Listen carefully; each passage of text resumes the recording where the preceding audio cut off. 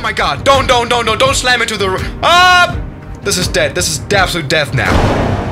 Now, welcome back everybody to the channel. In today's video, we are on board this very beautiful 747 and we're gonna perform a flight today. But there is a catch. This is the catch. It's gotta go. This is a joystick controller and I've just unplugged this. Yes, in today's video, we are in for another one of those challenge videos. So basically, we're simulating what if, quite like the movie, scenes, right? The yoke, for example, breaks off.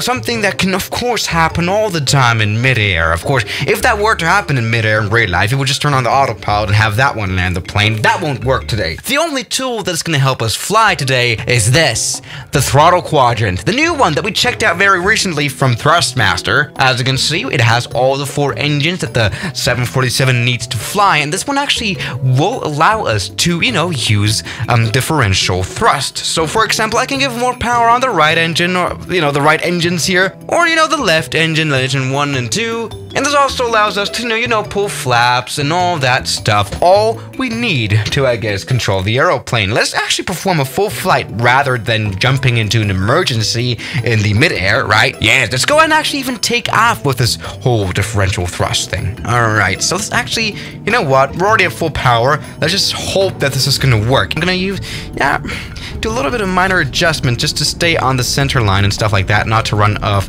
the runway, and I think automatically the plane should take off on its own very soon. What is very fortunate for this whole flight is that we still have the flap lever, right? And also the speed brake, and this will actually give us more control than you might think. Now, an emergency like this has already happened quite a few times where differential thrust was used when control was lost. For example, hydraulic control was used in one of those DC-10 crashes, actually more effectively than you might think. So, everybody, a full flight means we're gonna actually, do a little bit of a circle and come in for a landing again. What if just right after takeout you notice, oh no, the controls don't work, but we're already midair. So we're basically doomed. Let's see how this is gonna work. Okay, we're losing altitude. I'm not happy about that. We're losing altitude a lot. We need more flaps. Jesus Christ. Okay, here we go. We're gaining some altitude again. Now, a lot of concentration is of course needed to bring this down safely. Let's go ahead and gain some nice distance to the airport and then again do a little bit of a turnaround circle. Then come in for a landing.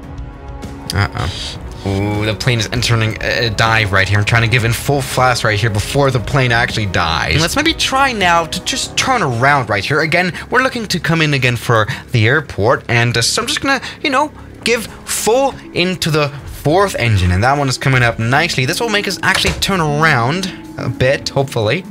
Okay, ooh. Alright, this is a little bit tough. Okay. Alright, no. God damn it. Oh, this turn is quite scary. Just trying to keep somewhat of nice control here. Honestly, I couldn't imagine how stressful a hydraulic failure would be. Imagine, some other factors, like running out of fuel soon, Alright. Nice little turn. As you can see, yeah, this differential thrust does work, of course. Now, what I'm scared about now is, of course, aligning for the runway that we've got right in front of us. The airport is not very far away, and we've got to make sure now to neutralize this little left turn that we're doing, trying to come in safely for the airport, while also kind of gradually losing some altitude. Oh my god. Please. Get down. The runways is down there. I mean, seriously, if I was, a captain on board this hydraulic lost flight, I would just say, alright, passengers, this will be a hard landing. Brace for impact, desperately. Plane's probably not gonna survive this, but I'm trying to make this work for y'all, so let's do this. Okay. Oh my god, no, don't go down that much. Oh, that sink rate. Oh, Jesus Christ. More flaps action. Please. Okay. Oh my. Alright, cockpit view now. It is time to come in for a landing. We are extraordinarily fast, but let's lose some of that speed and the airport is coming up. I just want to somewhat head for some kind of landing space. You know what, I would even be happy to even land in grass. Just like anything will do. Oh my god. Just imagine having a bird strike right now. That would be so weird. Alright, you know what? For some reason, the taxiway that's in the middle of those 2 runways is actually kind of, smiling at me. Waving. Come by. Why don't you stop? Oh my god, it's going down. Airline is going down. Full power on all those engines. Oh! Alright. Oh my goodness. Oh, okay. Right, okay. Airport's coming up. Let's lose some altitude, get rid of all of that, and let's just get down. Okay. Taxiways ahead. Can we make this? Let's find out. Oh, full power. Oh my god. Don't slam into the... Ah! This is dead. This is absolute death now. Whoa, whoa. Grass. Oh. Okay. Oh, that's actually almost been butter. All right, come on. No, I don't want to take off again now. This has been a bit of a bounce. Okay. I mean, we impacted the ground safely. And this is probably the worst thing that you could ever do. We even have clapping in the background for some reason. I think the passengers don't really know what's going on right here. But, Jesus Christ, that's not worked out at all. That's like probably the worst thing that can ever happen, you know, touching down on the ground quite hard and then bouncing off to fly again. Because you don't want to fly with that kind of damage on board, of course. But let me check out how hard this really was. Of course, you know, I have this in the replay mode here as well. And Jesus Christ, the FPS are bad. But this has actually been, the landing has been okay. But still, that is really not all too good, is it?